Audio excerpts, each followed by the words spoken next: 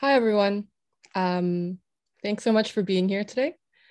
My name is Bianca Wico-Martin, and I'm the curatorial assistant for the exhibition Faith and Fortune, and I'll be moderating this talk between Adam and Nina.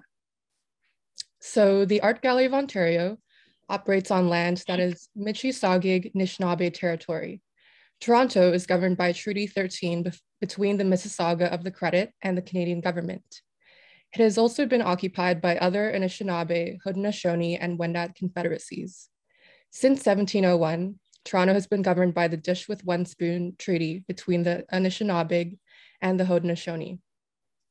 As the child of immigrants from Indonesia and the Philippines, I too am complicit in settler colonialism in this country, and I'm hopeful that engaging in conversations like the one we're about to have will broaden our understanding of the effects of colonization and transcultural exchange.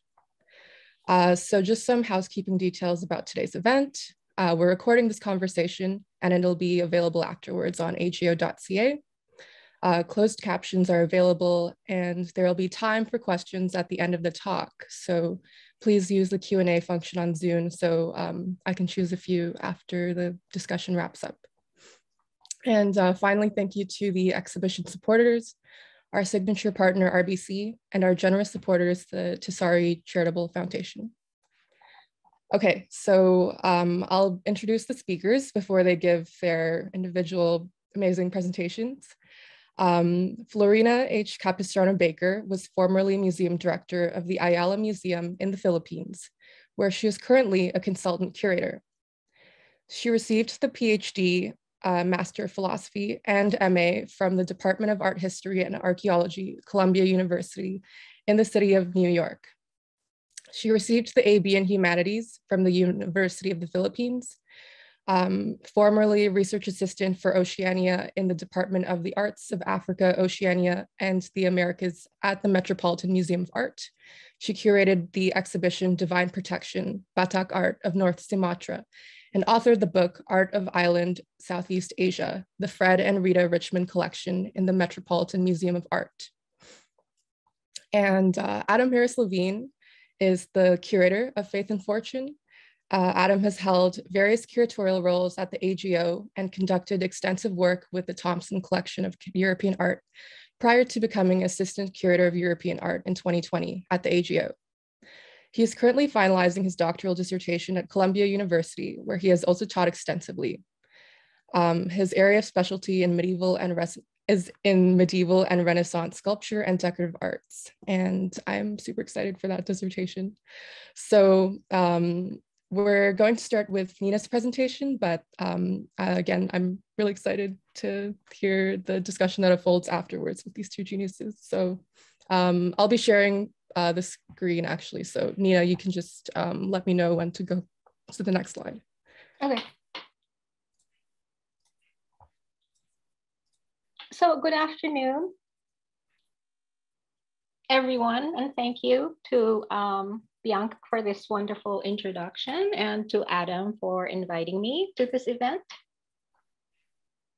And I'm so pleased to be able to share with you the framing narrative of the exhibition, Intertwined Trans-Pacific Transcultural Philippines at Ayala Museum in the Philippines, as well as some of the challenges that we experienced organizing a major exhibition during the global pandemic. The framing narrative of the exhibition argues that Filipino identity is intricately entwined with multiple cultures through global phenomena that the strength of Philippine culture springs precisely from the flexibility and resilience generated by these multiple interwoven strands. Since the exhibition is in the Philippines, our intended audience was primarily Filipino, and the larger goal was to instill greater awareness and pride in our multicultural heritage. And I'm showing you on the screen the mock-up for our forthcoming catalog for the exhibition that's forthcoming in August. Next slide, please. So Intertwined was envisioned as a flagship inaugural exhibition to celebrate the anticipated reopening of the Ayala Museum after extensive renovations and expansion that began before the pandemic. The museum was already closed for renovations when I visited Manila in early 2020 to view the construction work in progress, to finalize the objects list and view the objects in private collections and cultivate our museum supporters. Ayala Senior Director for Arts and Culture, Mariles Gustilo, was on top of this major renovation project. Next, please. My visit came after several months of long distance coordination from my New York base with my colleagues in Manila. So it was exciting to be able to work out the details in person. And you'll notice on the here we always have meetings with food, and I probably brought the box of chocolates to keep us going. So this was in February of 2020, and you'll see our plans for the audience flow, and we were working out the details of the groupings of objects. Next slide, please. But by March 2020, just a week after my return to New York City went into lockdown due to the pandemic, and Manila went into quarantine. So the delivery of supplies to complete the renovations went into turtle pace. The museum staff couldn't access the building, and the work of the engineers and construction workers slowed down according to following the strict protocols imposed. And our curatorial discussions shifted from in-person meetings to online Zoom sessions, contributing to our overall Zoom fatigue. Next slide, please. What was most challenging for me personally was imagining the visual coherence of the object groupings based on printed layouts with numbered squares and dots rather than images of the works, which were too many to really incorporate on the printed page to be sent via email back and forth.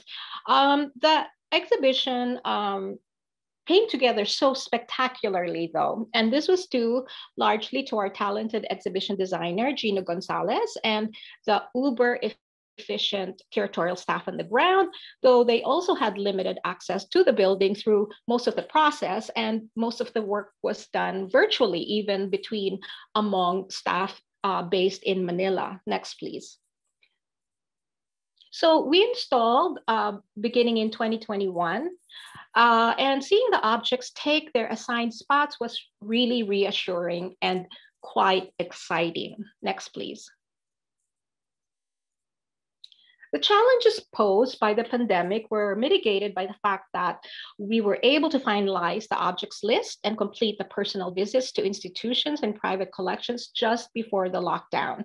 The museum's Manila-based curators were with me every step of the way, for though we didn't imagine a global lockdown, we knew that they would have to carry the ball after I returned to the US until my next planned trip to install the exhibition at a later date.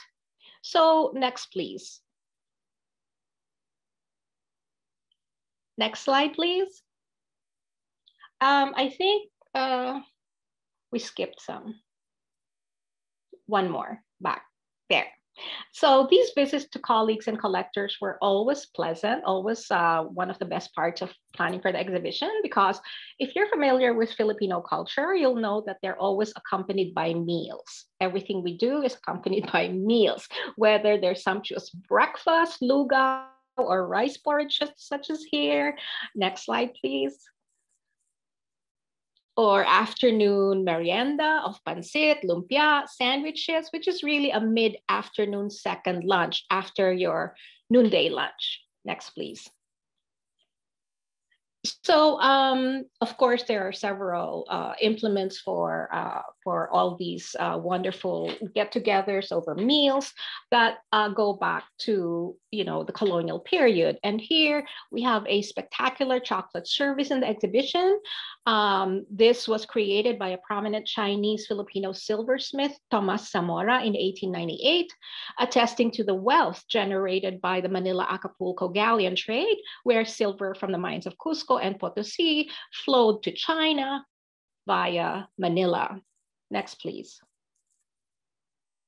The demand for Chinese silk in Western markets fueled this rich flow of Latin American silver to satisfy the nearly insatiable Chinese demand for silver, which underpinned their money supply and transformed the global economy. Note the two paintings in the back by the Filipino expatriate painter and patriot, Juan Luna, depicting women from opposite ends of the social spectrum wearing the famous mantones de Manila, made in China and shipped, transshipped in Manila on the galleons bound for Acapulco, Seville, and beyond. So on the left is an elite lady wearing the manton, taking a walk near the Retiro Park outside Museo del Prado. And on the right, you have a chula, or a lady of the night, prowling, at night. Next, please.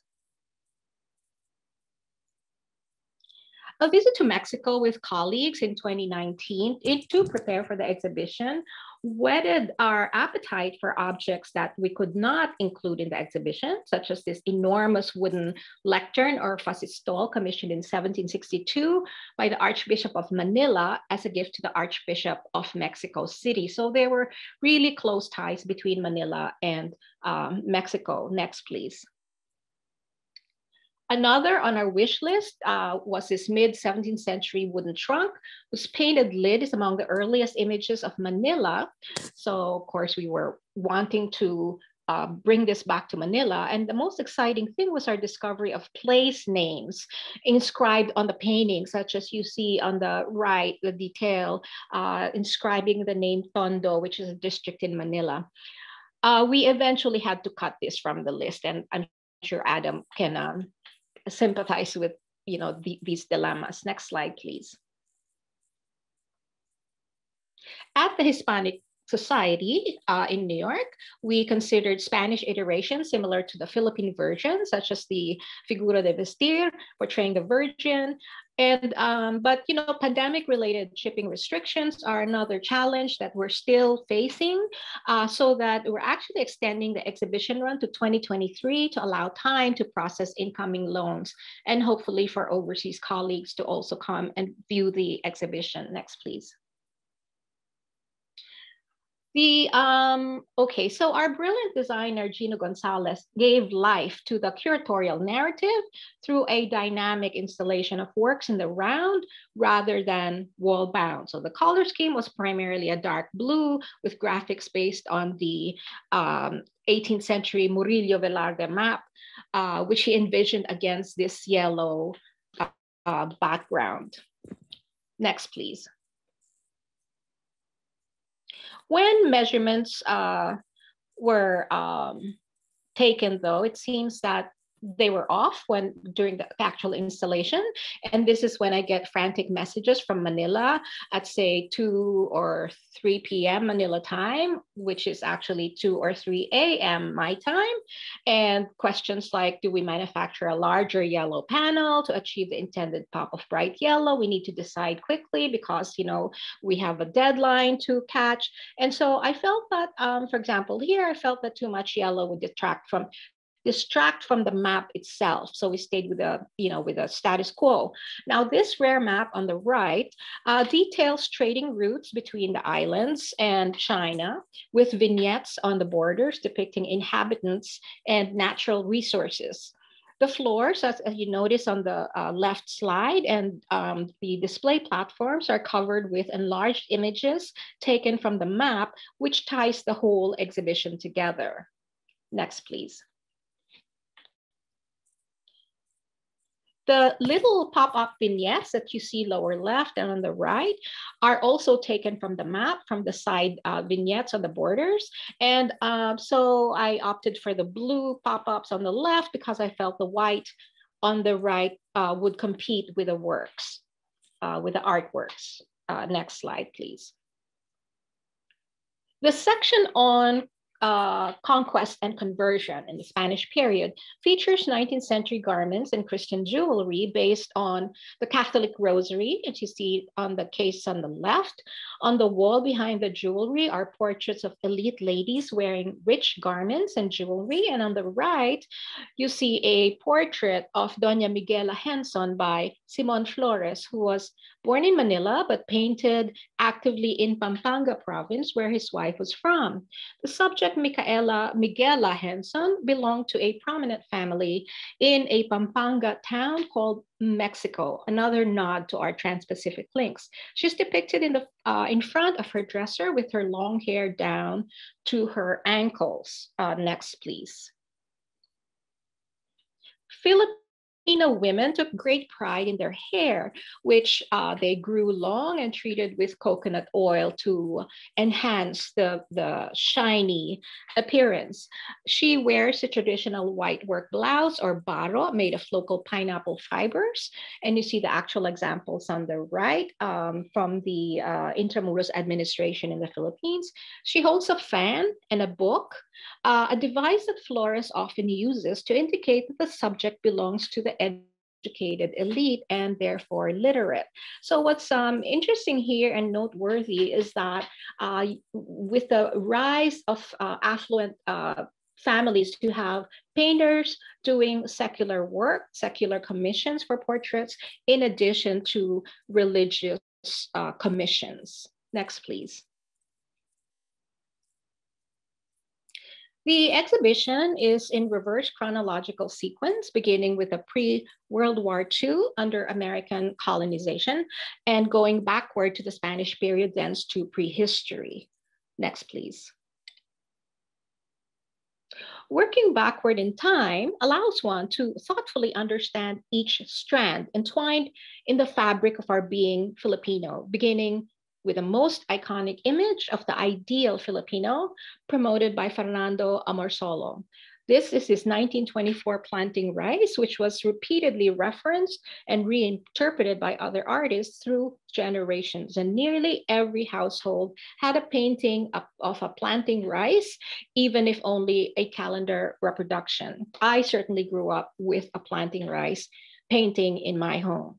Though not explicitly activist, Amorsolo's works encoded nationalist ideals in the face of foreign hegemony. As art historian Rod Parras-Perez argues, and I quote, "The Americans came to the Philippines initially as friends, which became eventually an occupation in the guise of benevolent assimilation. This gave many Filipinos a deep sense of betrayal.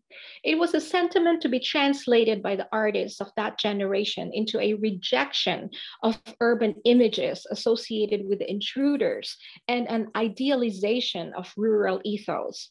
It was nationalism disguised as a romantic longing for the countryside." Thank you for listening. Thank you so much, Nina. And we'll have Adam next. Thank you, Bianca. And thank you, Nina. It's such a pleasure to be in conversation with you, Nina. I have, admired your work for a really long time. And in fact, in the, I think one of the first lockdowns of the pandemic, you gave a Zoom lecture at NYU as part of a really wonderful series about art of Latin America. And I realized immediately that, years ago that I hoped we could have this conversation when Faith and Fortune opened, because I was very interested in how this exhibition could bring to bear histories that are not well known about not only the Spanish colonization of the Philippines, but also trade links across the Pacific through the Acapulco-Manila galleon trade.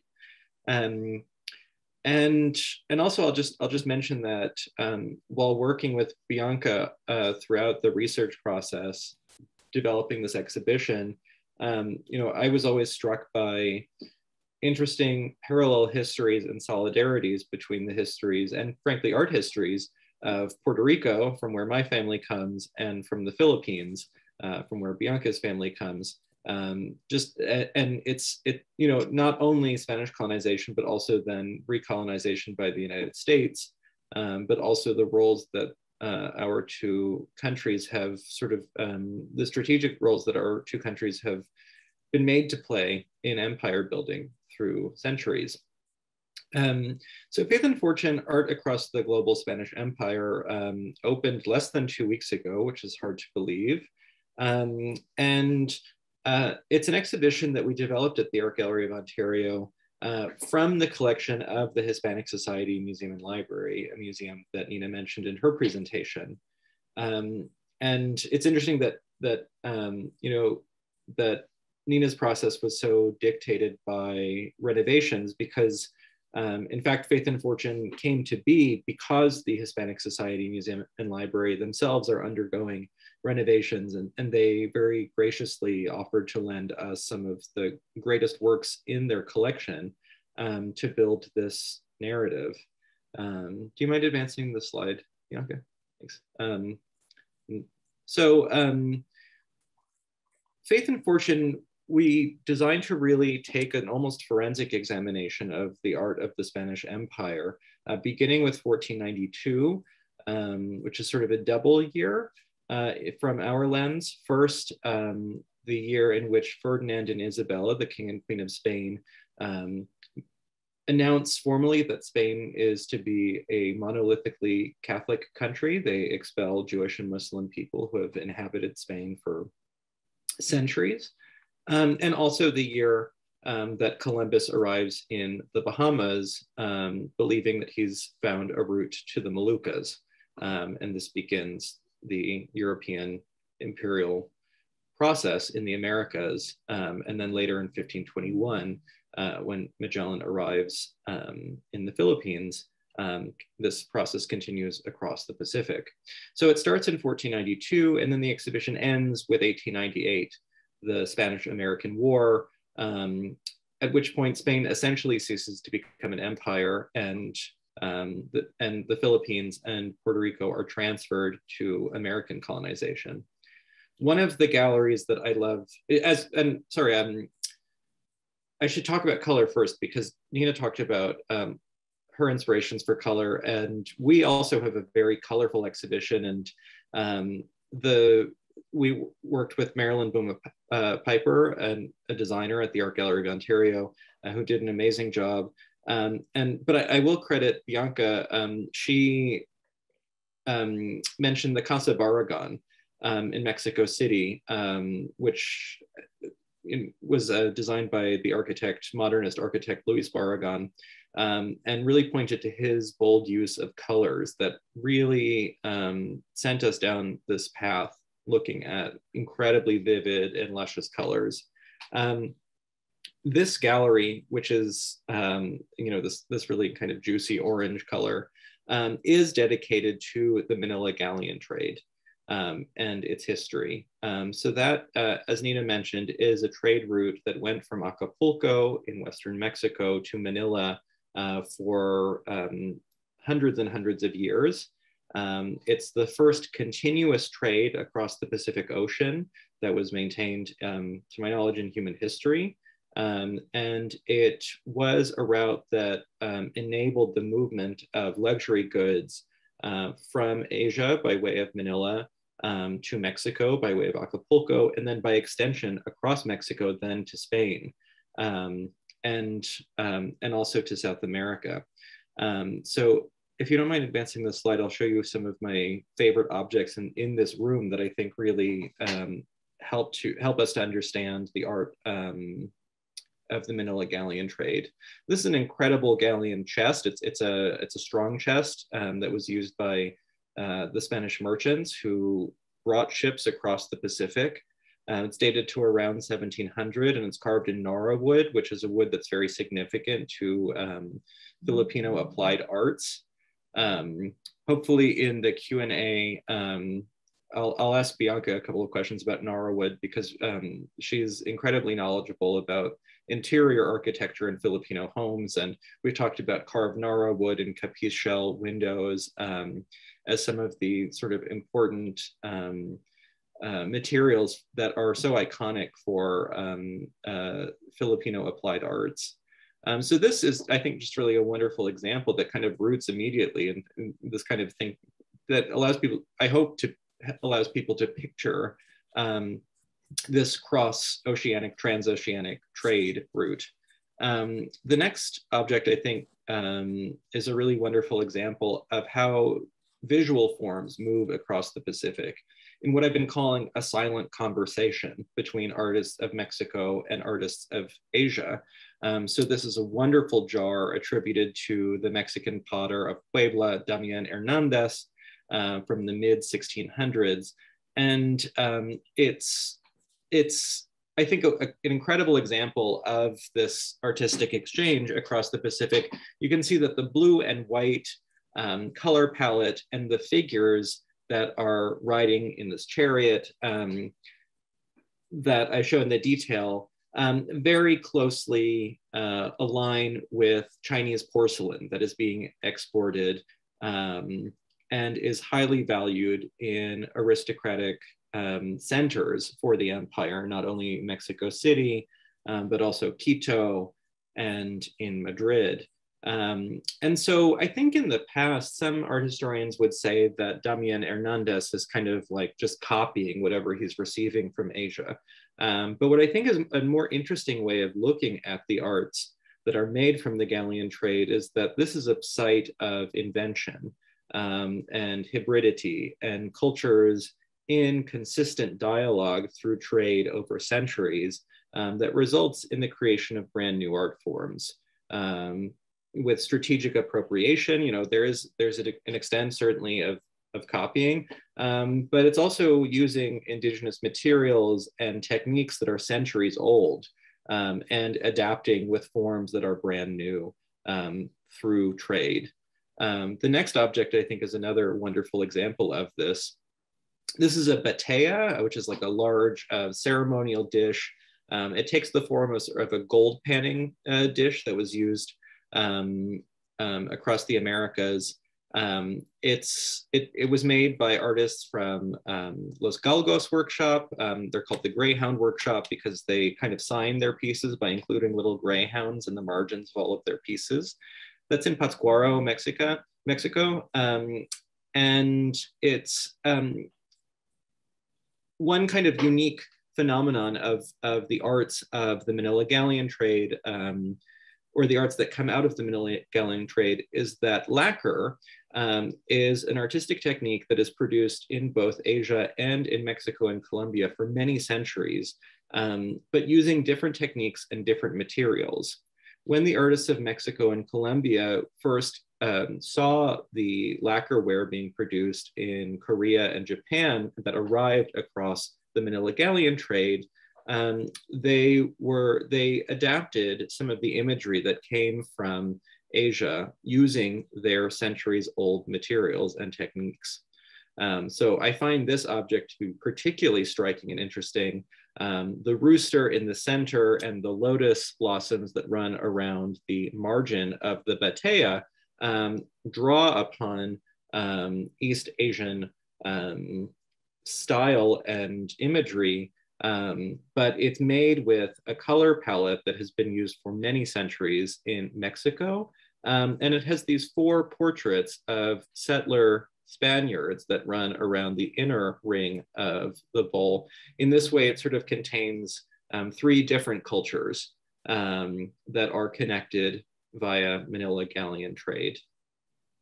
Can you please advance the slide? Nina talked about the Montone earlier, and we were very lucky to get an absolutely beautiful Montone lent from the Hispanic Society that sits alongside a rebozo from Mexico.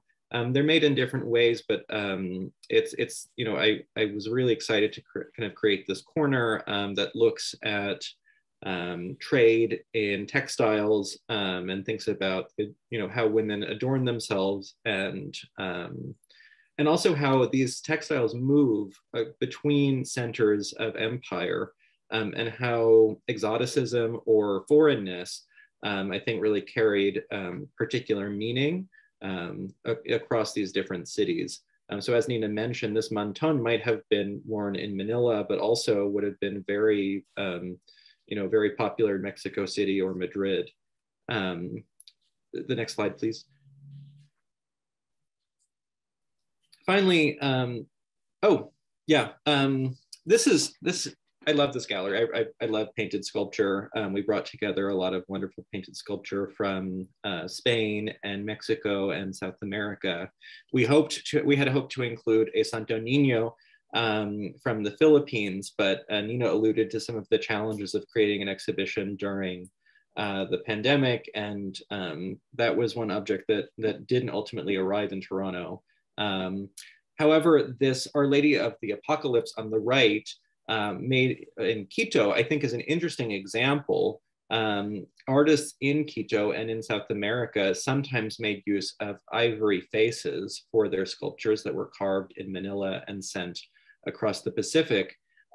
This sculpture is not actually it doesn't have an ivory face, but I believe strongly that the artist is looking to kind of emulate the ivory faces that are present in many sculptures in South America from the Philippines. He uses a very particular finish to produce a very smooth and opaque white surface for the face, and the kind of rouge that's applied to the cheeks is very similar to many of the ivory faces.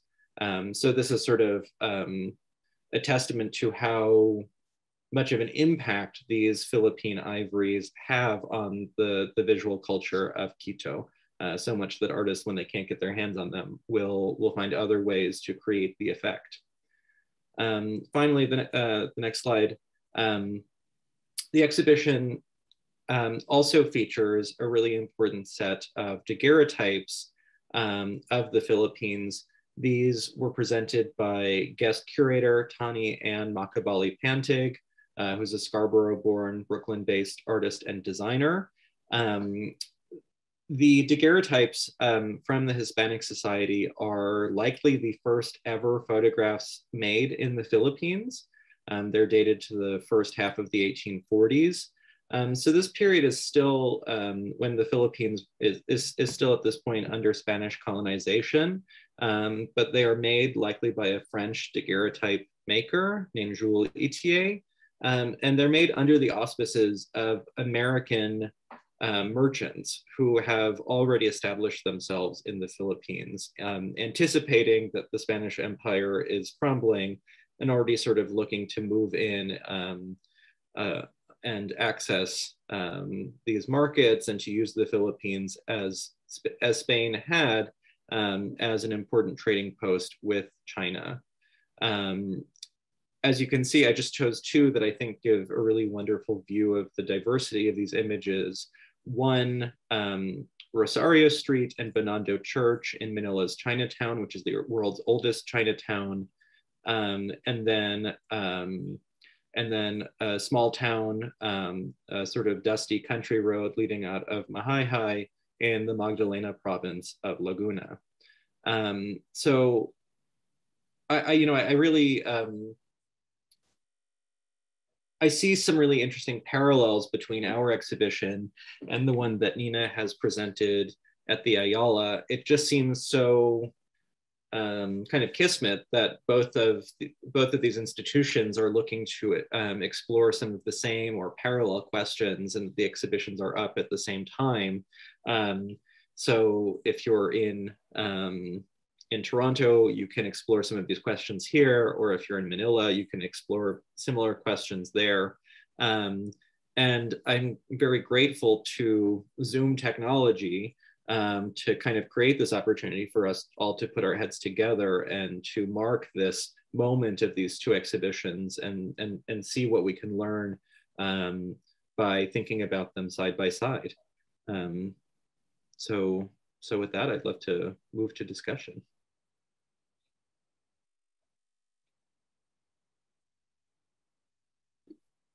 Great. Thank you so much, Adam. It's always a huge pleasure to hear you talk about the items in person in the gallery, and I agree. It was just it's a great and special moment to have this side by side with Nina. And I'm excited to hopefully visit Manila and Ayala in November. And I really appreciated, Nina, your, I guess, how you described like your personal experiences and just the meals you had in the process of putting it together too. That was great. So I have a few questions that I've sort of put together from our discussions, our previous discussions. So unless either of you want to start with a few comments just to each other, I can go into the questions.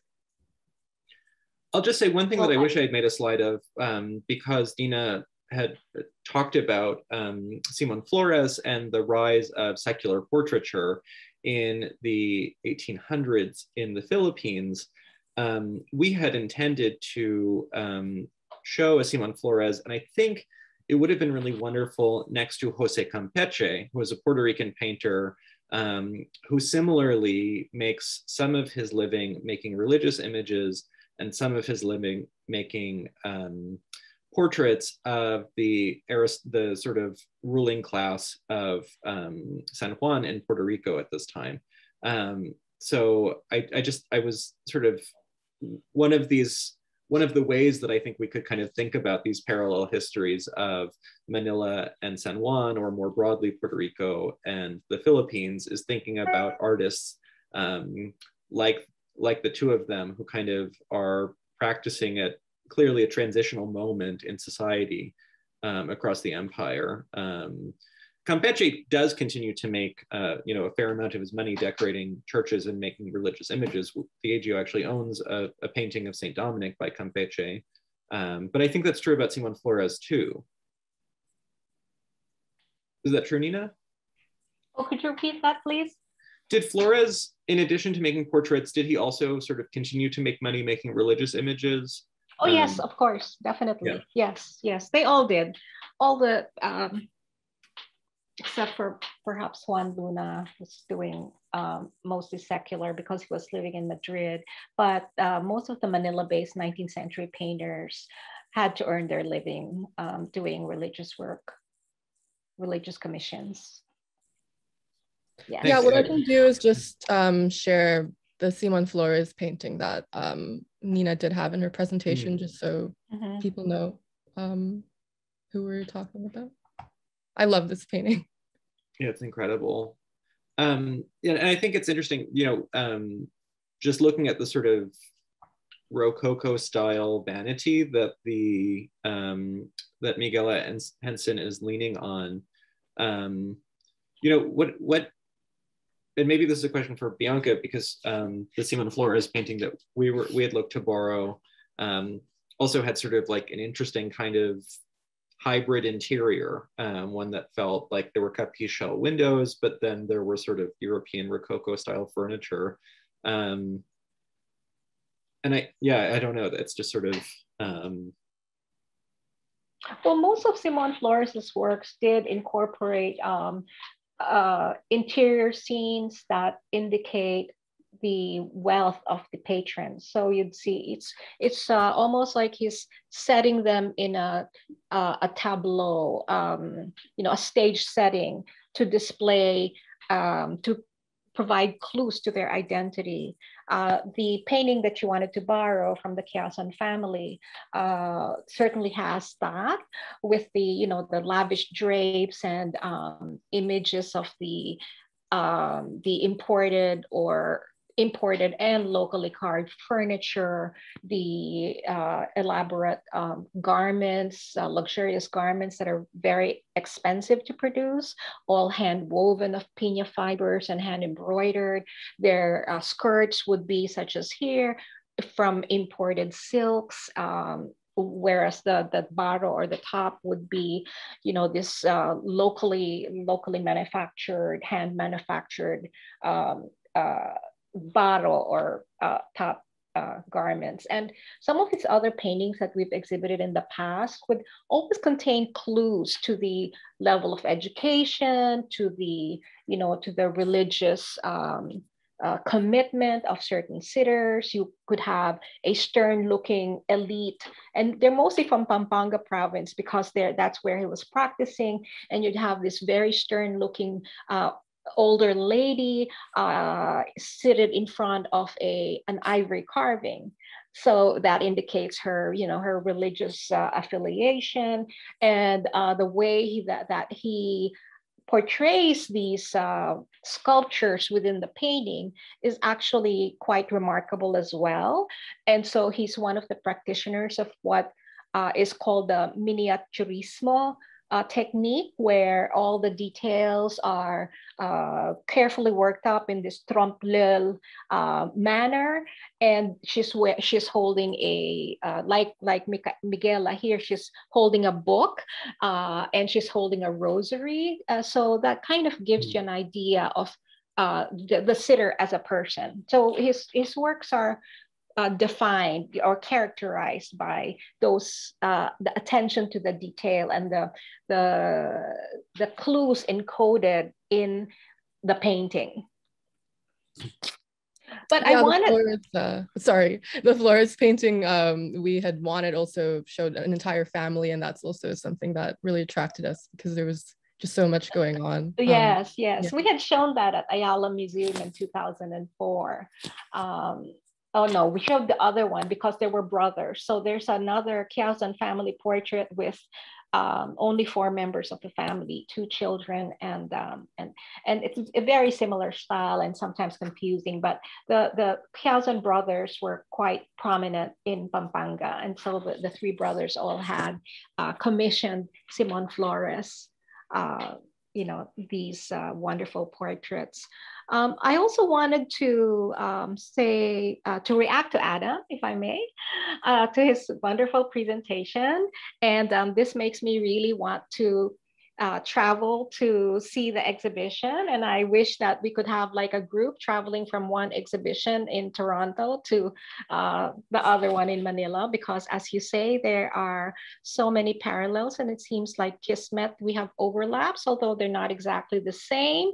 The Faith and Fortune timeline overlaps with the intertwined timeline, although it begins with 1492 and ends in 1898, whereas Intertwined begins in the 1950s during the American colonial period after the Spanish period, because that was the period that was more immediately familiar. It was in the recent past that's still remembered by many Filipinos. And of course, we're addressing different audiences.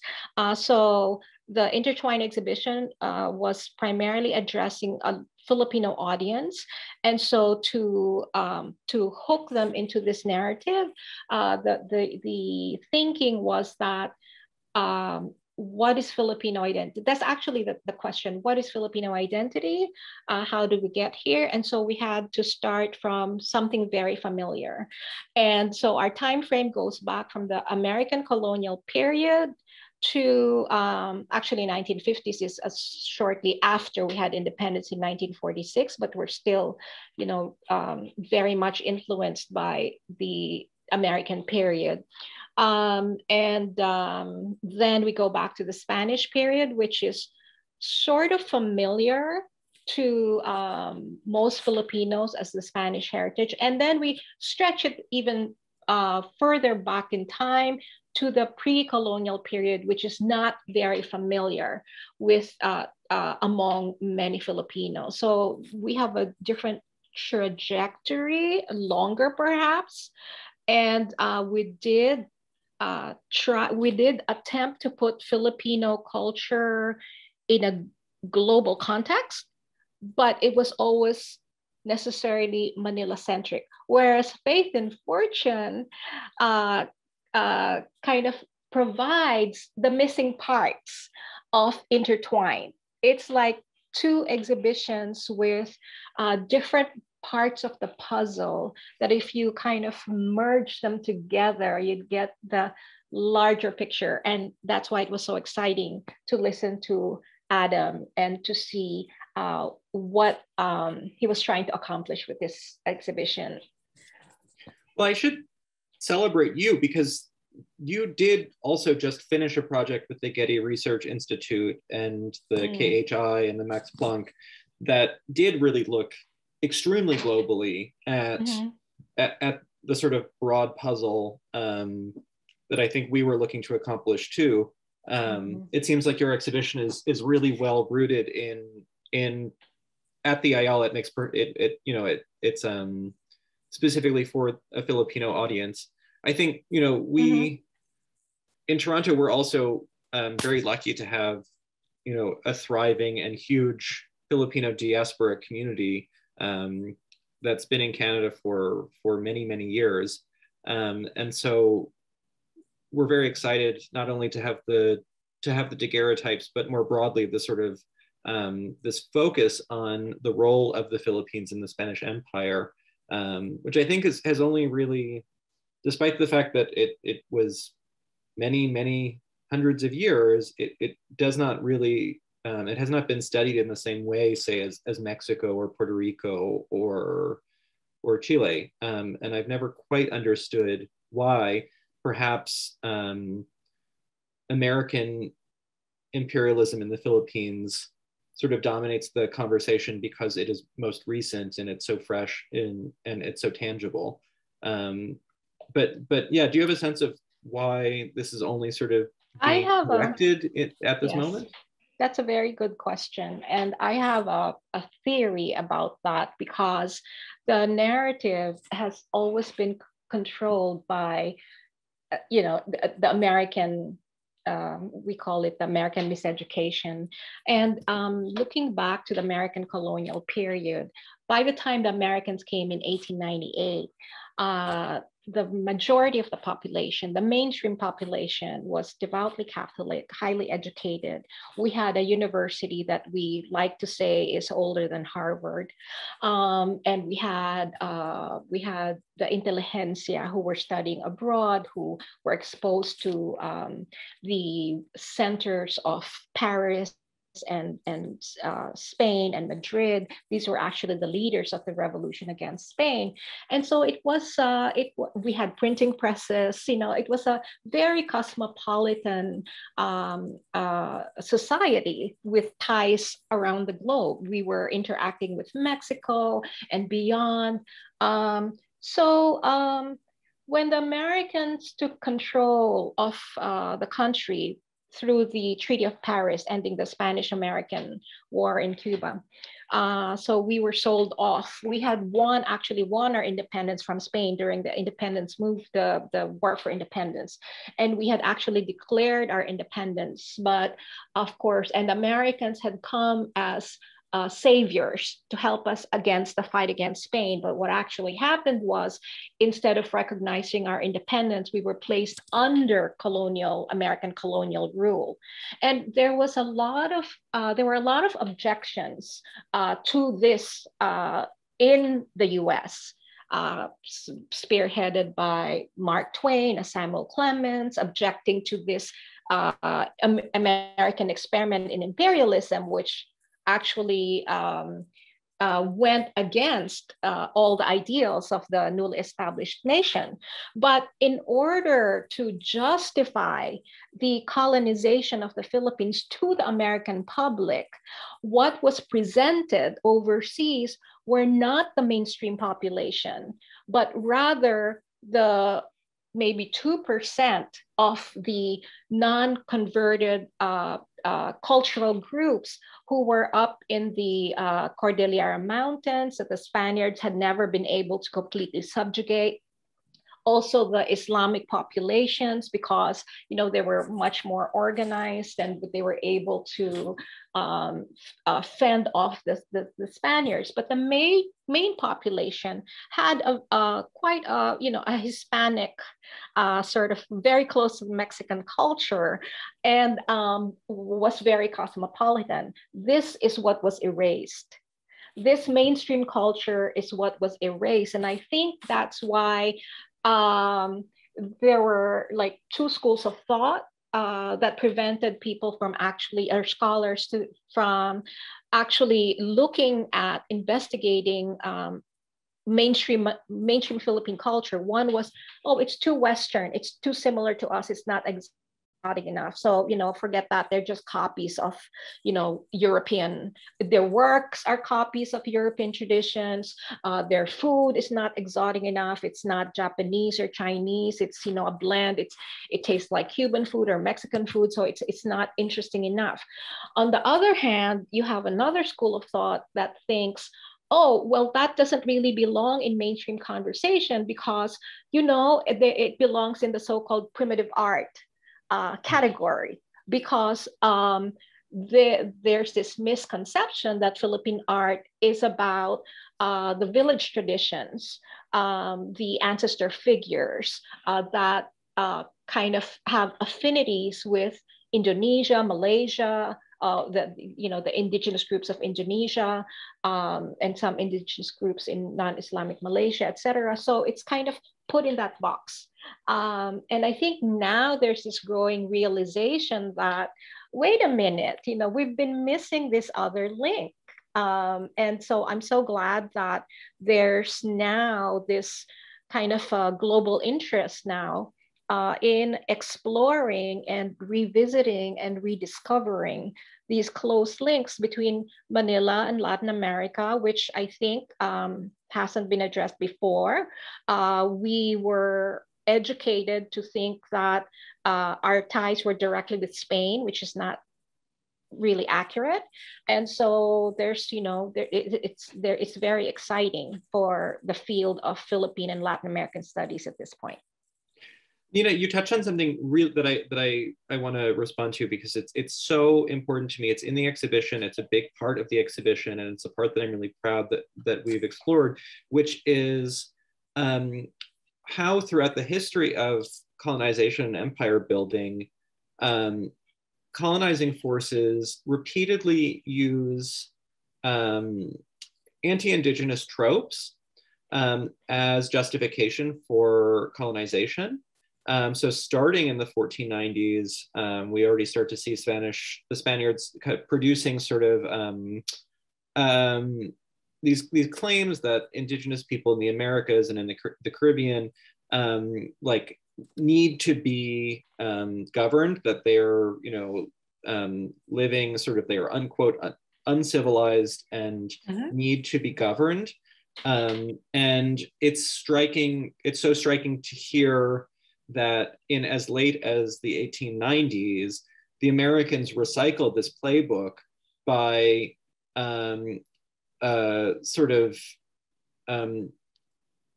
choosing very particular aspects of life in the Philippines and trying to kind of trot out again this justification for colonization. And that is something that we explored really closely in the exhibition, how these mythologies are formulated and how they are kind of almost lazily regurgitated and reused, recycled throughout the various histories of colonization that we look at. So it's really striking that you bring up the American example and how it's used again in as late as 1898. And beyond 1898, we had American anthropologists coming to the Philippines, from 1898, 1904, 1911, still perpetrating this myth that Filipinos are primitive.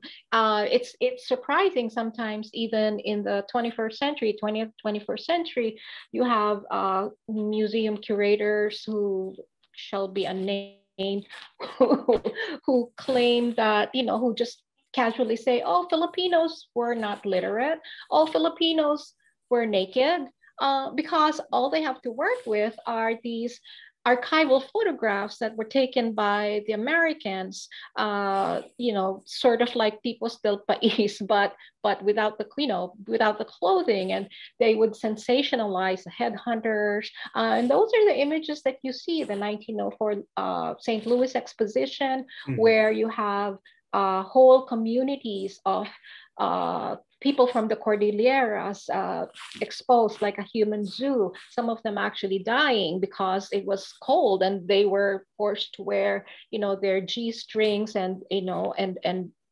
appear as primitive.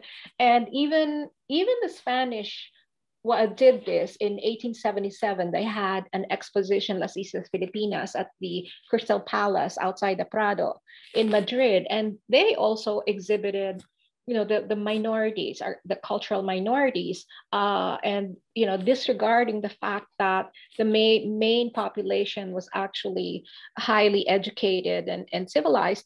And our national hero, Jose Rizal, who was for some time an expatriate with that painter Juan Luna, whose paintings I showed you earlier, was really objecting to this display of his countrymen as savages, like in a human zoo. So it has wide-ranging repercussions that I think even today some well-meaning academics who are teaching or who are required to teach intro to art history classes, who are not Philippine specialists, go back to this 1904 exposition as an introduction to Philippine culture. And so, my question is how many generations of scholars and academics do we have to go through to finally dispel this total misrepresentation of the culture, where the minority is always presented as the majority culture? So there. And certainly in the Canadian, one of the questions that we asked throughout the making of Faith and Fortune was, in the Canadian context, how do we learn from this global history, which doesn't actually involve Canada? What does it bring to bear on contemporary life in Canada? And I do think that as a nation that continues to sort of move through the reconciliation process, that these mythologies around indigeneity are like firmly baked into settlers' ideas about indigenous people. And it's not just specific to Spain, to the Spanish Empire, but I do think that the Spanish Empire is the foundational architecture for some of these mythologies, and that it has major ramifications for many different colonial and post-colonial contexts. So I think we'll move to Q&A. There's so much really to discuss between the two exhibitions. And I also appreciated, I guess, talking about how they were organized in terms of to a Filipino audience and then to the audience here in Toronto, but also something Adam and I had mentioned earlier was how the exhibition at the Ayala kind of goes from reverse chronological order, maybe because it is hard to find that first origin point, as you say, for becoming a Filipino, and even what is that? Whereas we went in pretty like classical chronological order. So that was something interesting that we wanted to mention, but also I think we should move to the Q&A. So we have a couple. And I think I'll quickly start with Geraldine's question, because she just wanted to, she's just referring to the part about me expanding on the wooden chest. So I'll put that back on the screen, but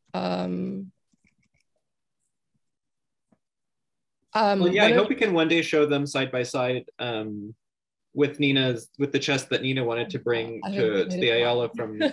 Yeah, I mean, they would make such an interesting conversation. Yeah.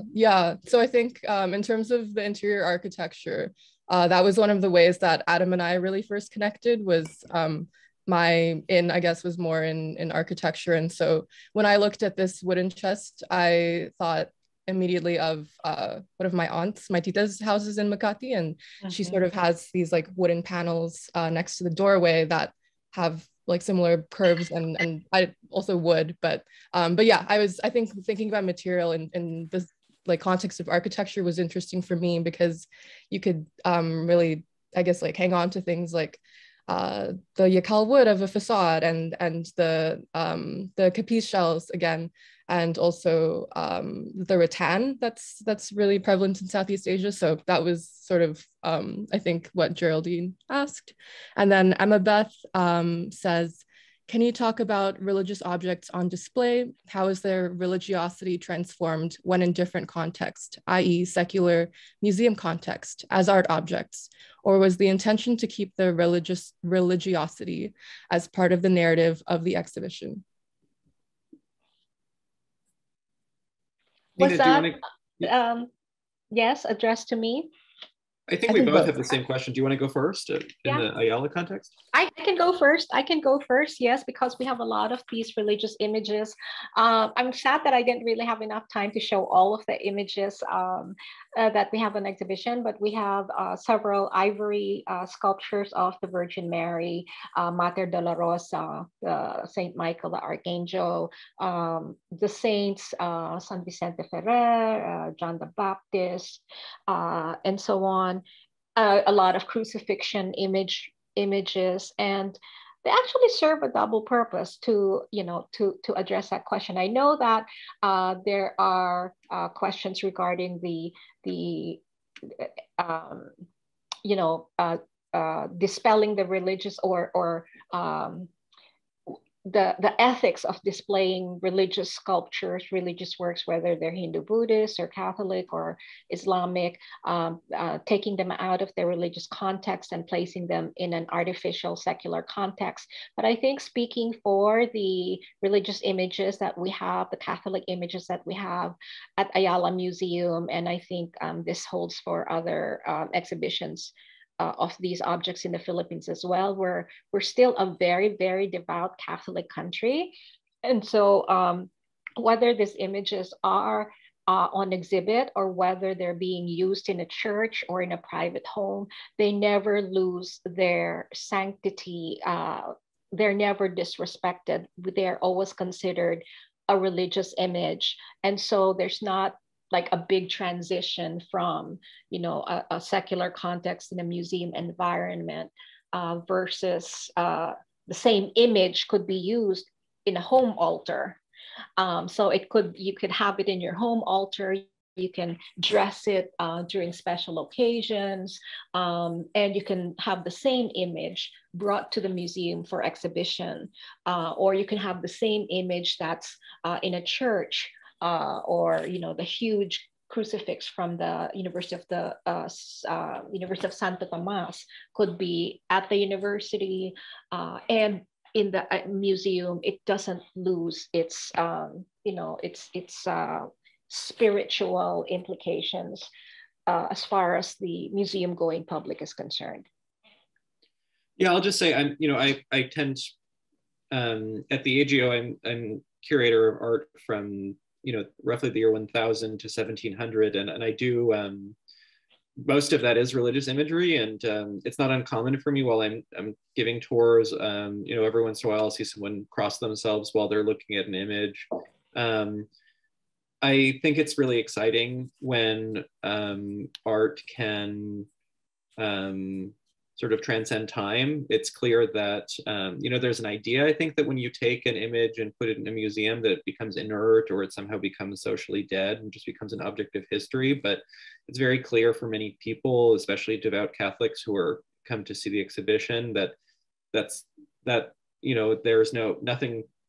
no transmutation as soon as the art object crosses the threshold into the museum. And I think one of the things that was so important to the exhibition is that the history that we're exploring has very tangible connections to the present, and that to me is evident. That's a great piece of evidence for that is how some of the religious images in the exhibition continue to draw devotion from Latin American and Filipino visitors. I feel bad. I'm doing a bad job of being a panelist and not a moderator, but I want to go back to something that Bianca was just saying about materials. You were talking about Nara wood and capiche shells, and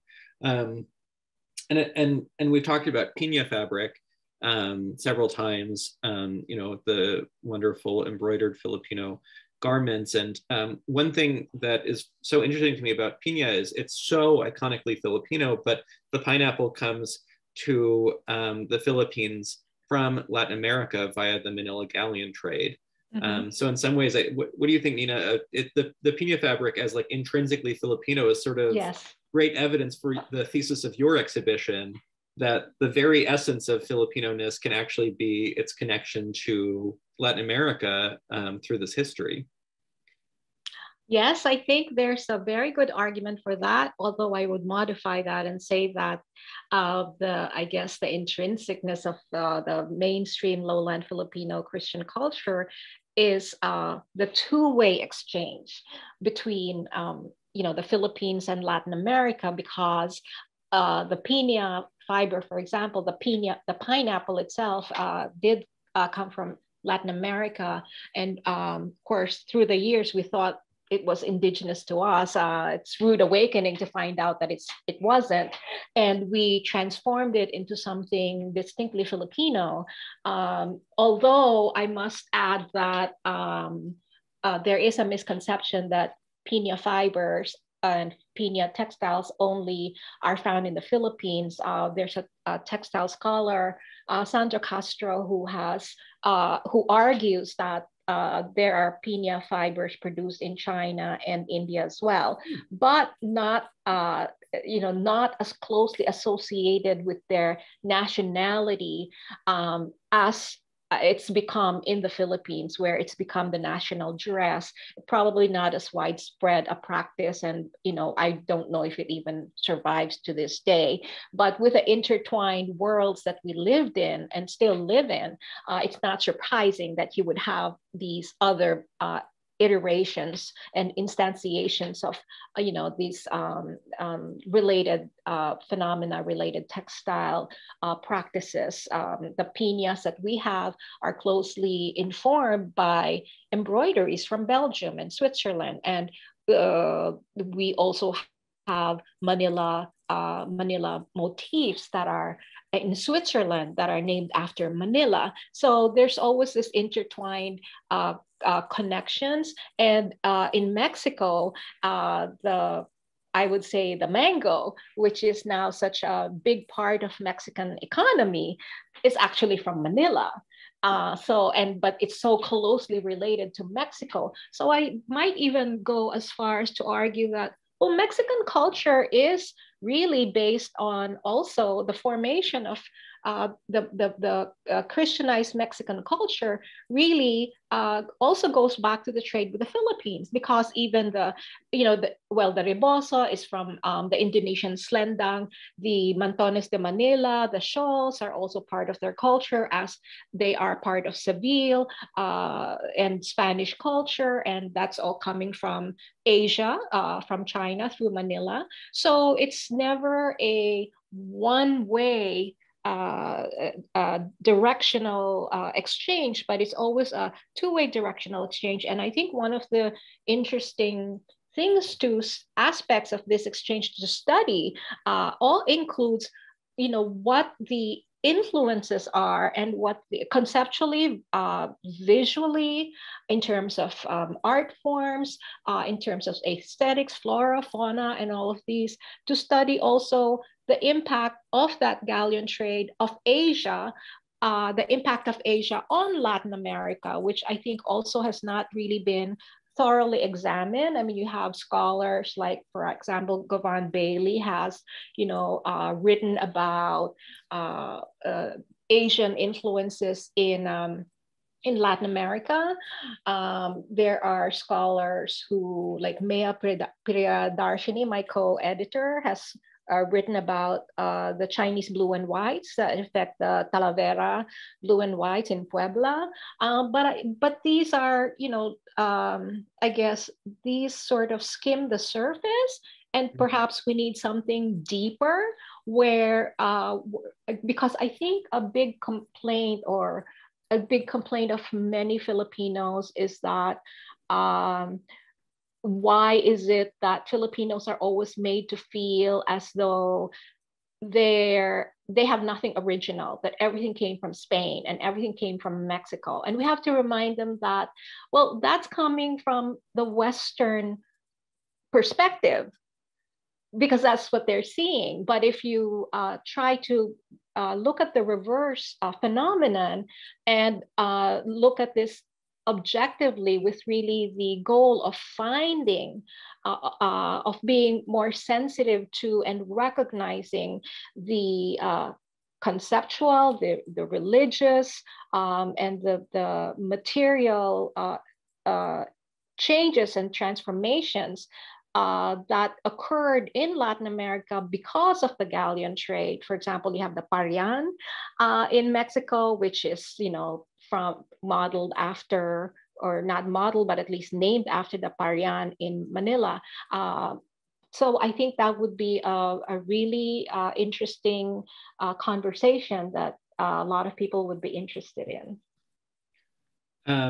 Offline, let's find some funding and let's spend 10 years working on this. Because that's great. I'm in. It's a conversation that absolutely needs to keep continuing and developing. Exactly.